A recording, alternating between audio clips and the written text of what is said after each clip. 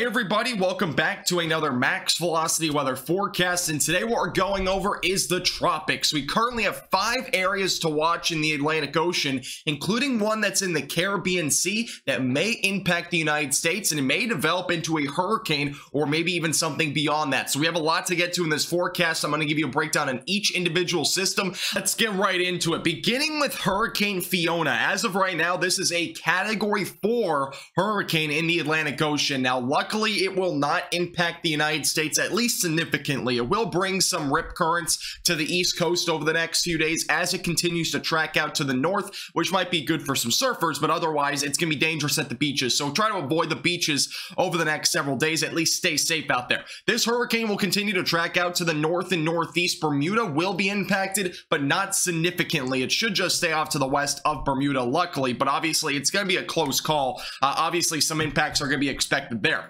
Tropical Storm Gaston has actually formed. This is now our 7th named storm of the year back up in the northeastern Atlantic Ocean. It is likely to kind of stay stationary over the next few days. It's actually forecasted to move back west pretty soon, so we'll give you an idea on what that's going to do here in a moment. Back out to the east, we have another area of development, a 60% chance of developing right off the coast of Africa. It is not forecasted to go anywhere near the United States, luckily, but this will be going off to the north and most likely to the northeast eventually, probably going to stay near the Africa coast. Another little system that has a low chance of developing is currently centered over the central Atlantic Ocean. That has a 30% chance of developing over the next 5 days. More on that here in just a second. Also, the big system that has been talked about a lot recently is Invest 98L. This system is posing the greatest threat to the United States so far this hurricane season, as it is likely to enter into the Gulf of Mexico. From there, what's going to happen? I'll give you a bit more details on that here in just a moment, but this one has a 90% chance of developing over the next 5 days. All right, let's begin with Hurricane Fiona. You can see it's a Category 4 hurricane, and it is very well defined. A lot of convection with this system.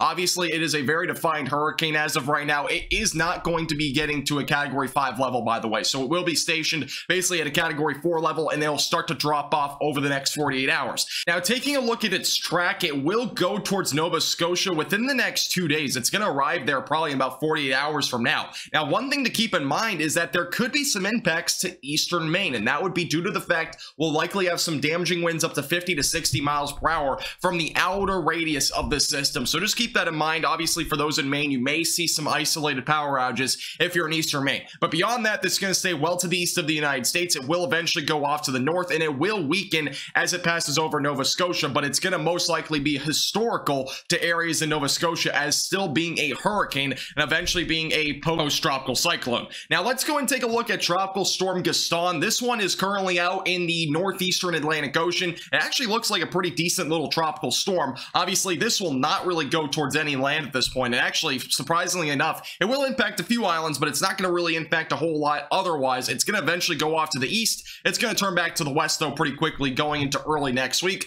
and it will likely weaken down to a tropical depression. So it's a little system to watch. Obviously, no impacts to the United States expected with that one. Here's Invest 99L. This is the one in the central Atlantic Ocean with a 30% chance of developing. A little amount of convection as of right now. No organization by any means, but it's going to be something to watch as it continues to track out to the west. Overall, where's this going to head? Well, long term, it's kind of all over the place. It's going to slowly move, but it might go off to the west, and if it does, it might go towards the Lesser Antilles. So maybe something to watch long term. But otherwise, there's a couple of computer models bringing it off to the north and northeast. That would be something to also watch, but obviously, it won't impact the United States if it goes off that direction. But again, we'll have to watch that one closely. Here's a look at the intensity as well. Computer models are kind of split with this one. Some showing it won't become anything, while some actually show it gets to like a Category 1 or 2 hurricane, which is, again, a low chance at this point, but it might be, again, something to watch long term.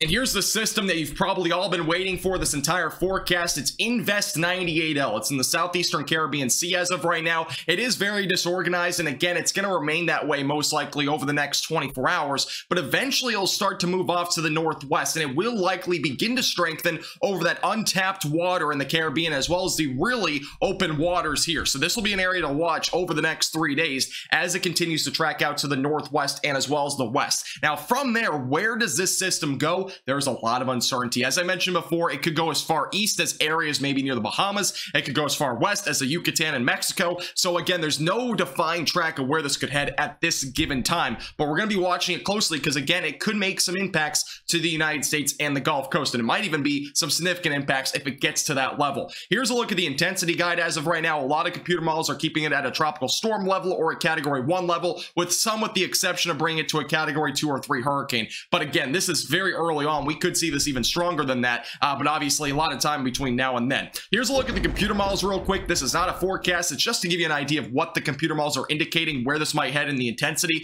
The GFS model has been all over the place. It began with the Florida area. Now it's tracking the system closer to Texas. So again, that's why there's just so much uncertainty with this as of right now, and eventually will make landfall sometime in very early October near there. Then also here's the look at the European model, kind of the same thing, but it goes a bit further to the east towards Florida, and this has been a bit more consistent with the European model sometime around late this month, so around the 28th, 29th, but again, too early to tell the exact track or intensity. There's a lot of factors in between now and then. We will keep you updated on max velocity with the most honest forecasts here on YouTube. Make sure to hit the like button down below, subscribe if you've not already. This forecast is brought to you by Platinum Contracting and All Dense Repair.